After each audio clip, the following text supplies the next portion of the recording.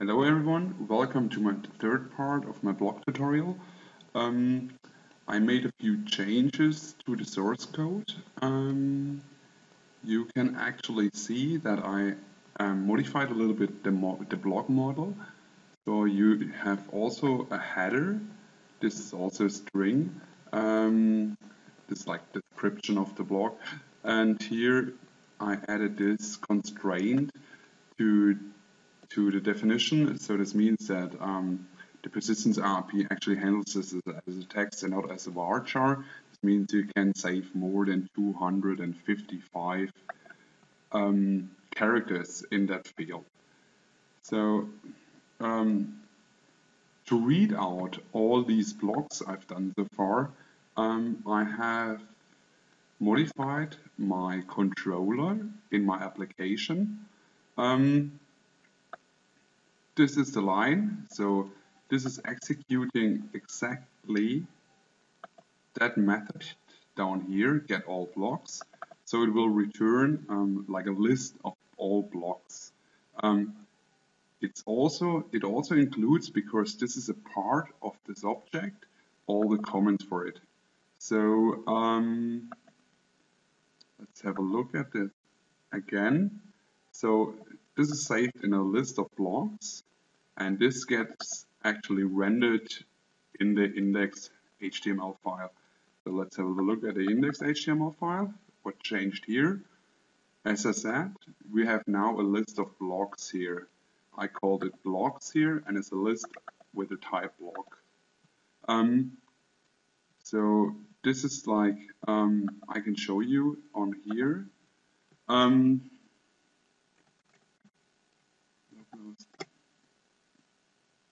don't know if I've started. Yes. Okay, I did.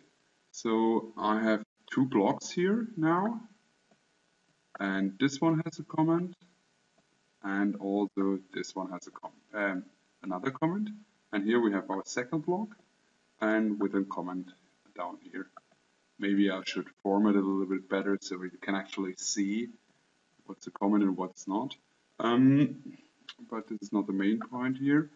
So the next step is how get we all our blocks inside this. So what I did here is this is like a for loop, for every block, for all blocks, every block, print out the header here and the text here. So the header is actually that part, and this here's the text of my block. And here's the second block. So this is like iterating over this list. In the next step, I said for every block comment, for all the comments in the block, because comments, you can remember in my block model, the comments is also a list. So I can iterate over all these comment texts inside the block loop. So what I didn't have so far is like, because I said that I want to add the person and like the login things later, and I want to add some functionality first so you can actually see something. I think that's better. I just left this aside so far. What I also did, because you can see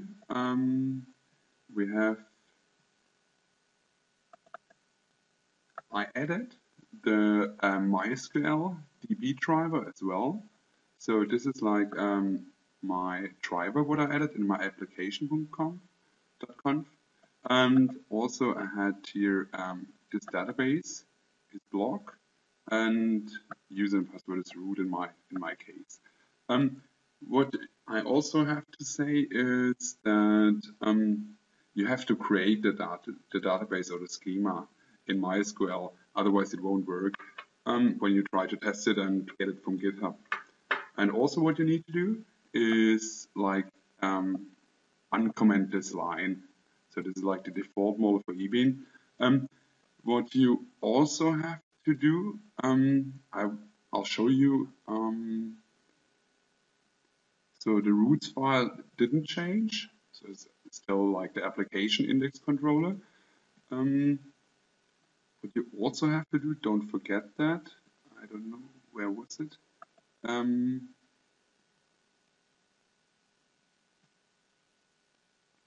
Project folder, maybe? No.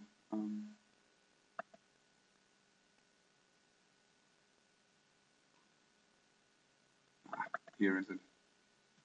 In the build.scala, you have also to include the MySQL driver, so it gets downloaded. Don't forget to restart the play application. So type in the play command again. Then it will automatically download that. I have this covered in another tutorial. I just took it from there. So what's basically new is the global object.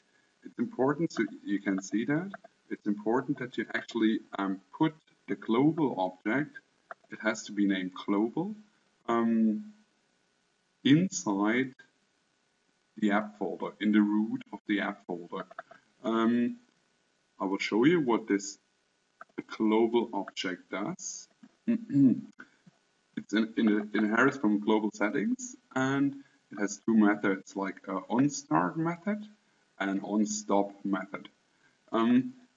What this basically does, I just did it because I have no CRUD available at the moment.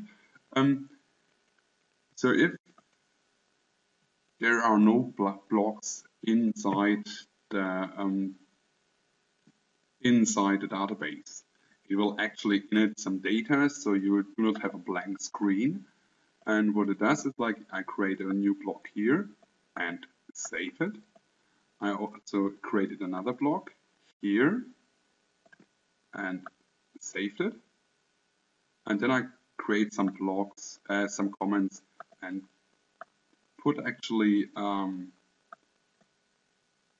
the block from the comment to the block, so I connect like these two objects.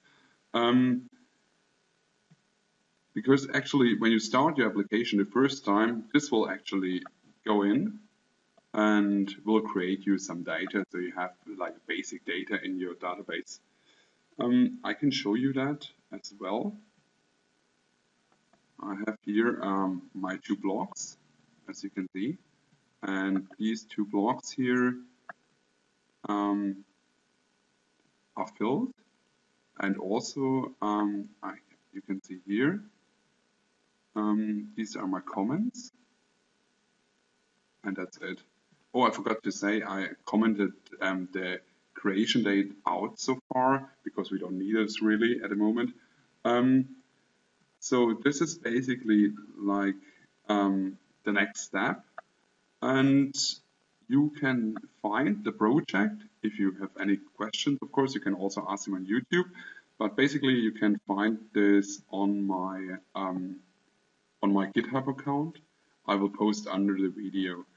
But if you have any questions, just let me know, and if anything is not clear at the moment, just ask a question on YouTube. Okay, thank you, bye-bye.